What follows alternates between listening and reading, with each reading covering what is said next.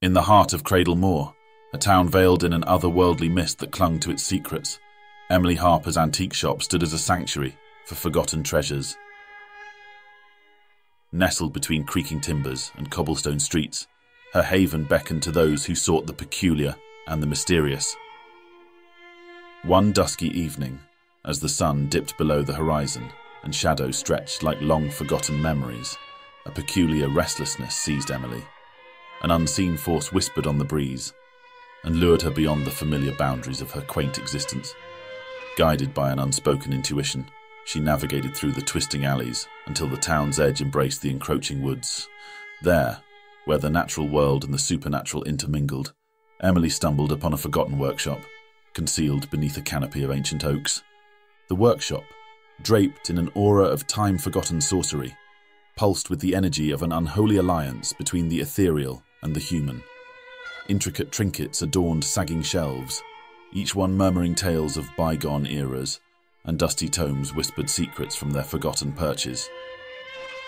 In the heart of this clandestine sanctuary, Emily discovered the vendor known only as the Dollmaker.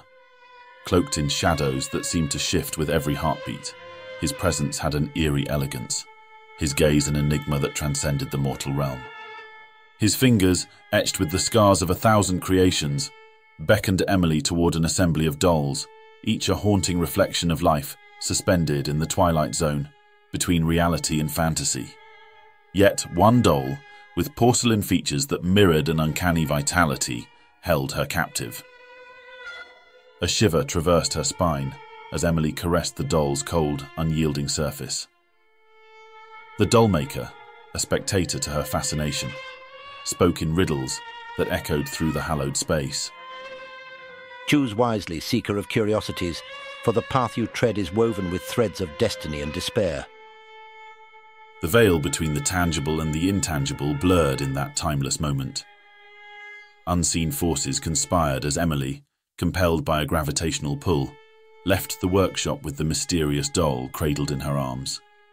As the door closed behind her, the workshop exhaled an ancient sigh, a prelude to the silent pact forged between the inquisitive antiquarian and the forces that governed Cradle Moor. Unbeknownst to Emily, the first chord had been struck, setting in motion a series of traumas that would reverberate through her life, perpetuating a fight with the shadows that lurked just beyond perception. The line between reality and the supernatural trembled in Cradle Moor, as Emily, the unwitting harbinger of the Dollmaker's cursed creation, returned to her quaint antique shop. The ominous doll, its porcelain gaze a silent witness to an ancient evil, occupied a place of honor, nestled amidst relics of forgotten eras. Nightfalls, like a velvet curtain, descended upon the town, casting its shadows upon the time-worn cobblestones. As the first tendrils of moonlight slipped through the shop's dusty windows, Emily shut the lights off in her shop and retired to her home for the night. Meanwhile, a subtly transformation unfolded. Unseen by mortal ease, the mysterious doll stirred, its porcelain features contorting, into a semblance of a malevolent smile. The following morning, the whispers began, a delicate murmur that echoed through the corners of Emily's shop. The doll, an instrument of the supernatural, orchestrated subtle pranks. A creak here, a flickering light there. Something unknown had awakened the dormant spirits of the past. Emily, at first, dismissed the disturbances as mere quirks of an ancient building. A rational mind clung desperately to the mundane explanations, casting aside the tendrils of unease that coiled around her consciousness. But the doll, with its insidious sentience, knew the delicate art of insinuation. The moment of awakening came to Emily swiftly and traumatizingly. One evening, as her shop was approaching its closing time, Emily walked down the dimly lit hallway to use the restroom, passing the eerily attractive doll as she made her way. At the end of the hallway sat a mirror on the wall, next to the restroom. Upon leaving the restroom, to her surprise, the mirror now bore the writing, "Come with us," in smeared red ink. Emily, letting out a scream, jumped back and quickly turned down the hall to see the doll, now sitting on the floor in the corridor, staring back at her, almost smiling. She ran down the hall to her storefront, yelling, "Who's here? Who did this?" No response was heard. Now walking hastily towards the front door, Emily looks around her shop, but sees that no one is in her shop. Checking the lock, she finds it is steadily secured. The now frightened shopkeeper turns to once again gaze down the dimly lit hallway from which she came. The lights flicker, and to Emily's absolute terror, the doll, once sitting in the opposite direction, is now again staring back at her. The air in the shop thickened with an unseen tension, as if the very walls absorbed the whispers of tormented souls. Curiosities, once carefully arranged, found themselves relocated, a forgotten pocket watch, now ticking its morose cadence from an unfamiliar shelf, a mirror reflecting shadows that lingered a heartbeat too long. The doll, now stationed frightfully on the floor, became the nexus of spectral energy that danced with glee in the face of Emily's growing disquiet. Its glassy eyes, once passive, now held a glint of mischief as they bore into her soul. The flickering gas lamps cast a spectral glow upon its countenance, giving life to the inanimate with an eerie luminescence. Emily, stricken with fear but still resolute, sought solace in the comforting rationale that this was merely a doll. But as each night descended, the doll's pranks escalated, transcending the boundaries of mere happenstance. A chilling breeze, as if drawn from the frigid breath of forgotten phantoms, whispered through the shop, carrying with it shadows yet to manifest. In the days that followed the unsettling acquisition of the enigmatic doll, Emily Harper plunged into the shadowed annals of Cradle Moor. The quaint town, ensnared in the cobwebs of its own history, harboured secrets that clung to the air like the scent of ancient manuscripts. Emily, driven by an insatiable curiosity that danced on the edge of trepidation, ventured into the archives of the town library, a repository of forgotten whispers. The air within the archives hung heavy, permeated by the musky scent of aged paper and the weight of bygone years. Dust motes swirled in the weak sunlight filtering through dusty windows, casting a spectral glow on the tattered pages of yesteryears, with each creak of the worn wooden floor. Emily felt the palpable presence of stories begging to be unfurled. She unearthed manuscripts bound in cracked leather, their pages yellowed with time and inked with tales of tragedy. The ink, now faded and reluctant, yielded the tales of those unfortunate souls ensnared by the Dollmaker's curse. Names whispered from the pages, like the sighs of long-forgotten spirits, narrating the twisted lives entangled in the malevolent strings of his porcelain dolls. One particular narrative, written in the quivering hand of a tormented scribe, spoke of a love lost and a pact sealed in desperation. The ink seemed to bleed the agony of unfulfilled promises onto the parchment. Emily traced her fingers along the frayed edges of the manuscript, feeling the imprints of sorrow etched in the very fibres of the paper. As she delved deeper, the stories intertwined, forming a tapestry of lamentations woven with strands of sorrow and regret. The Dollmaker, an evil puppeteer orchestrating the tragedy unto the unsuspecting lives of his customers and reshaping existence with an unholy hand, was revealed to be a harbinger of doom. In the dim-lit corners of the archives, where the shadows whispered forgotten truths, Emily stumbled upon an unsettling revelation. The doll she now possessed was once a living soul, ensnared in the twisted craftsmanship of the Dollmaker. The realization sent a shiver down her spine, as the eyes of the doll seemed to reflect the agony of a life lost and the horrors of an afterlife in porcelain bondage. In the stillness of the archives, Emily found herself caught in the dissonance of a haunting symphony. An ode to the cursed, an elegy for the forgotten. The Dollmaker's dark artistry, unveiled through the fragile pages, echoed through the chamber, resonating with the forlorn whispers of souls confined to an eternity of hollow gaze. As Emily emerged from the archives, the weight of revelation pressed upon her shoulders. The town, oblivious to the shadows that clung to its history, continued its daily rhythm. Yet Emily could not escape the knowledge that the dolls, with their haunting eyes, held within them the echoes of lives extinguished by the masterful hand of the Dollmaker. Armed with the haunting tales from the past, Emily felt the urgency to confront the evil that now lingered in the porcelain casing of the doll named Clark. The town of Cradle Moor lay ensconced in silence, as the moon cast an ethereal glow upon its twisted streets. Emily Harper's quaint antique store, once a haven for curiosities, now echoed with the disquieting whispers of a malevolent force. The ominous presence of the doll named Clark had escalated from mere pranks to an agenda of terror, plunging Emily into a feverish nightmare entwined with reality. The second sign of Clark's wrath unfolded in the dimly lit confines of Emily's antique shop. Porcelain dolls, once positioned with eerie precision, now lay scattered and shattered like broken dreams. Emily, her hands trembling, tried to dismiss the disturbance as the whims of a mischievous spirit. Yet as the clock ticked away the hours, the atmosphere thickened, and shadows seemed to move with a life of their own. In the solitude of her home, Emily found solace elusive. Clark's insidious antics reached new heights as creaking floorboards echoed through the silence, as if unseen feet traversed the hallway. Sleep, once an escape, became a realm where the line between dreams and reality blurred. Nightmares of porcelain eyes staring into her soul haunted Emily, leaving her waking in cold sweats and gasping for breath of sanity.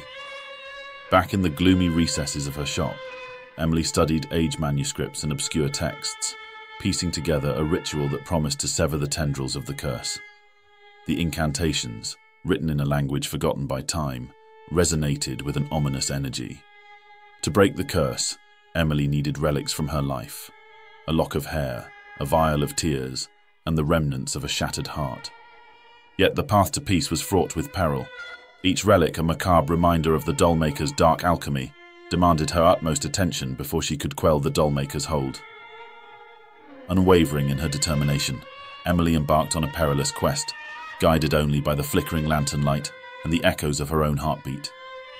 As she ventured deeper into the town's secrets, the air thickened with a palpable rage. Shadows clung to her like phantom hands, and the night seemed to swallow her presence whole.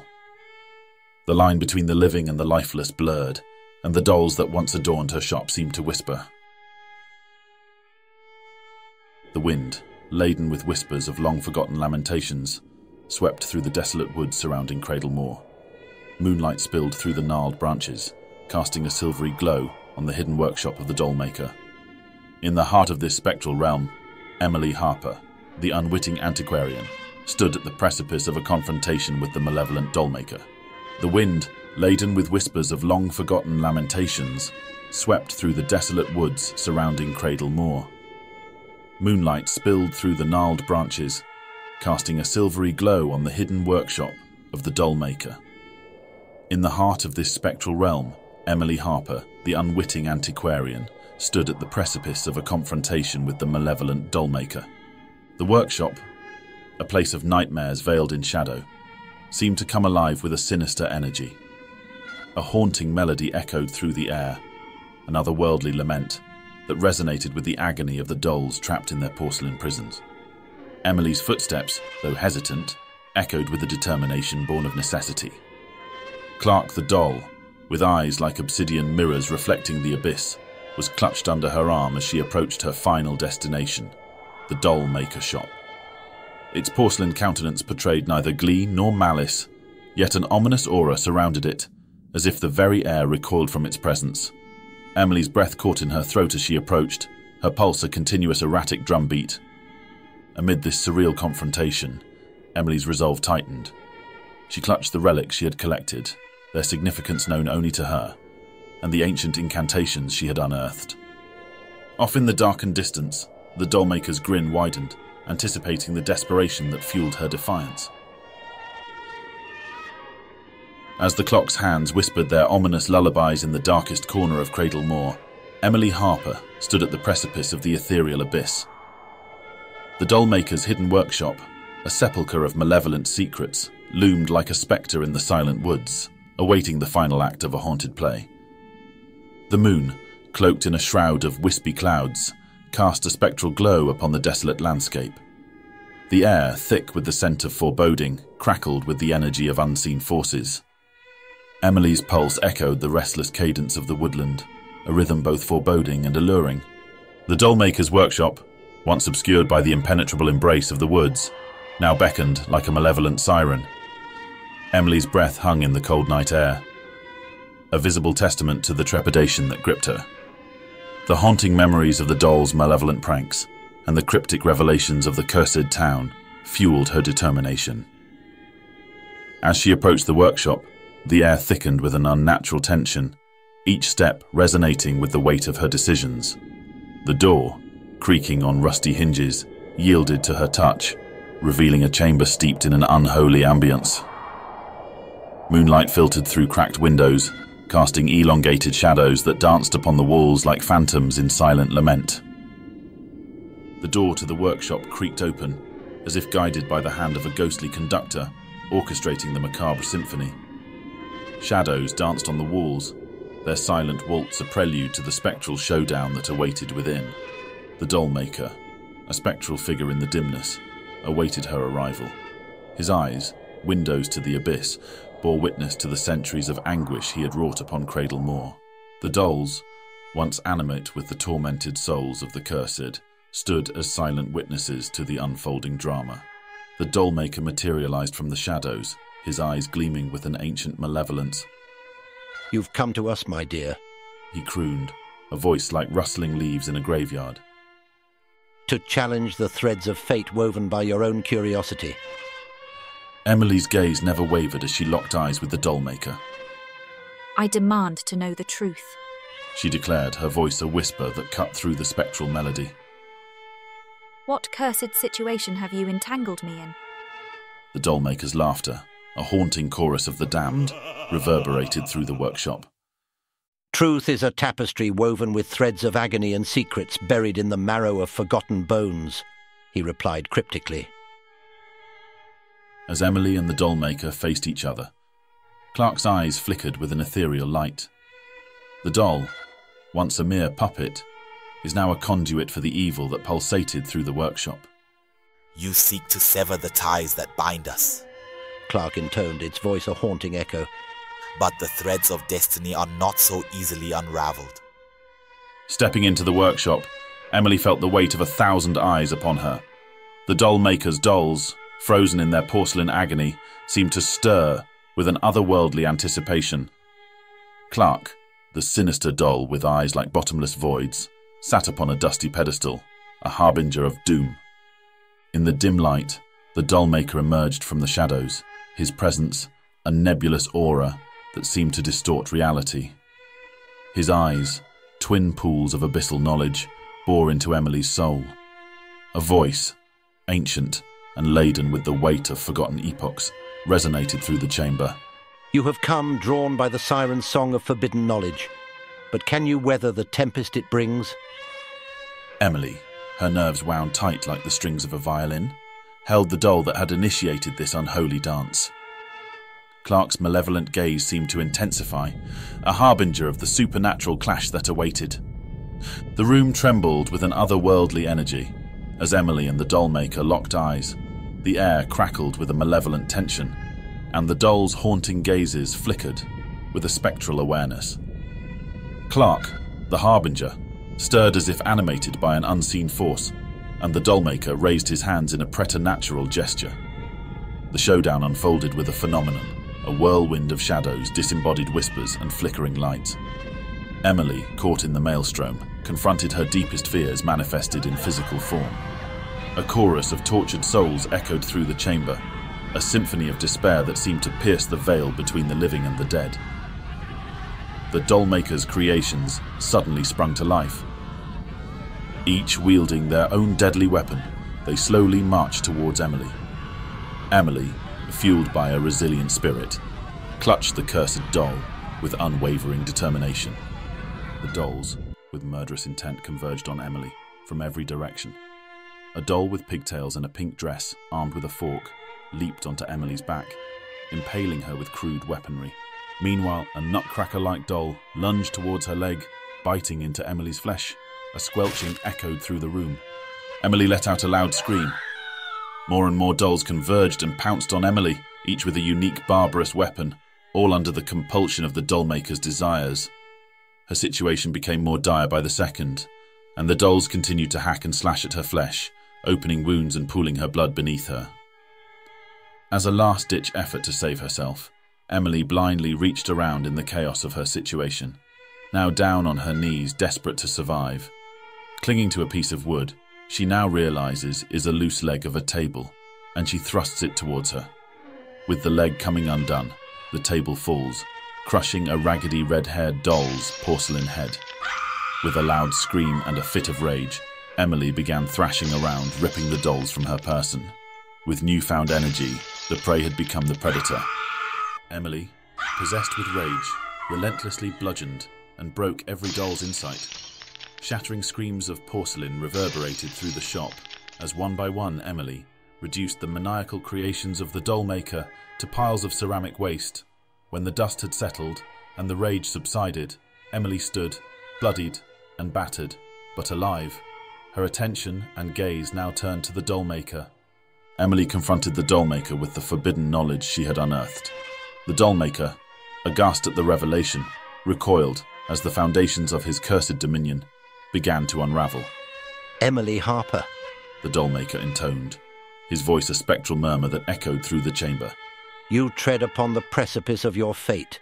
Do you comprehend the gravity of the path you have chosen? Emily, her resolve fortified by the crucible of terror, met the Dollmaker's gaze. I understand more than you know. The curse ends tonight. Armed with a wooden table leg and an ancient relic, a collision of forces ensued, in a blinding crescendo of supernatural energies. Emily lunged forward, swinging first the table leg and knocking the withered man to the ground. She then thrust the relic hard into the Dollmaker's sternum as he winced in pain. The man Dollmaker was quickly overwhelmed. The Dollmaker's workshop quivered as if caught in the throes of an otherworldly storm. As Emily engaged in the ritual, the air pulsated with unholy energy, and the boundary between the living and the spectral realms blurred. A tempest of shadows whirled around her, and the Dollmaker's workshop resonated with anguished whispers from forgotten souls. The dolls, once instruments of malevolence, shuddered as the curse recoiled upon itself, and then silence. The Dollmaker, diminished and bereft of his spectral veil, stared at Emily with eyes that mirrored a profound weariness. You have broken the chains, Emily Harper, but beware the echoes that linger. The price of salvation may yet reveal itself. The workshop stood frozen, caught in the aftermath of a spectral tempest. Emily, panting but victorious, stood amidst the stillness, the cursed doll now lifeless in her hands. The Dollmaker, his visage etched with defeat, faded into the shadows like a wisp of forgotten memory. Cradlemore, released from the malevolent grip, exhaled a collective breath. The Dollmaker's dominion crumbled, and the haunted dolls, now inert, bore witness to the ephemeral triumph of the living over the spectres of the past. As Emily emerged from the workshop, the first light of dawn painted the sky with hues of redemption. The cursed town, released from the shackles of the Dollmaker's curse, seemed to sigh in relief. The ethereal symphony that had haunted Cradlemore now faded into the recesses of history. Yet as Emily walked away, the shadows lingered, whispering secrets of forgotten realms and unholy bargains. The supernatural showdown had ended, but the spectre of the Dollmaker's workshop would forever linger in the collective memory of Cradlemore, a tale of a courageous soul who dared to challenge the bounds of mortality and emerged, forever changed, from the crucible of supernatural strife. The air in Cradlemore bore the weight of unsung lamentations as Emily emerged from the shadows of the Dollmaker's workshop, her spirit forever tethered to the tendrils of the supernatural. The moon, a pale witness to the arcane ballet that had unfolded, cast a feeble glow upon the cobblestone streets. It seemed as though the very stones beneath her feet whispered echoes of forgotten tragedies. The town, a silent accomplice to the macabre drama, exhaled a sigh that resonated through the rustling leaves and crumbling facades. Shadows clung to the corners of buildings, their elongated forms mimicking the lingering dread that wrapped around Emily like an intangible shroud. In the wake of the ordeal, the antique store stood as a solemn monument, bearing witness to the inexplicable. The once familiar artifacts within held the secrets of a night when the boundary between the mundane and the mystical blurred into an indistinct realm of uncertainty. As Emily crossed the threshold of her store, a spectral chill settled within its confines. The artifacts seemed to gaze upon her with a knowing solemnity, acknowledging the transformative dance with the unknown that had transpired. The enigmatic doll, once a harbinger of malevolence, now lay dormant, its porcelain visage an epitaph to the horrors it had wrought. A spectral hush pervaded the town, as if the very essence of Cradle Moor was exhaling a collective sigh of relief. The curse had been shattered, the tendrils of the Dollmaker's malevolence severed. Yet, as the last vestiges of the supernatural storm subsided, an eerie resonance lingered in the stillness. Emily, her eyes now mirrors reflecting the unfathomable, gazed upon the town she had sought to save. The shadows, though less menacing, clung to the corners, a reminder that the line between the mundane and the mystical was forever blurred in Cradle Moor. As Emily closed the door to her store, the antique bell rang a mournful dirge, signalling the end of a chapter that Cradle Moor would speak of in veiled words and haunted glances. Emily once again walked down the dimly lit hallway, thinking to put Clark in storage, as he was an item she could not imagine being relieved of. While occupied, she heard the bell jingle to the front door. She rushed out, Clark still in tow. Emily gasped. Staring back at her, strewn around her entire shop, were dozens of dolls, now without their murderous intent, but instead very still and almost laying in wait. It was then Emily realized the curse she thought she'd broken was not broken at all. The Dollmaker's crown had been passed on to her.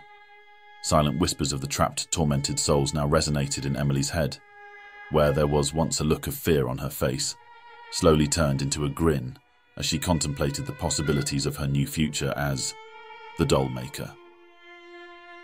Emily looked down to the ground beside her to see Clark staring back up at her.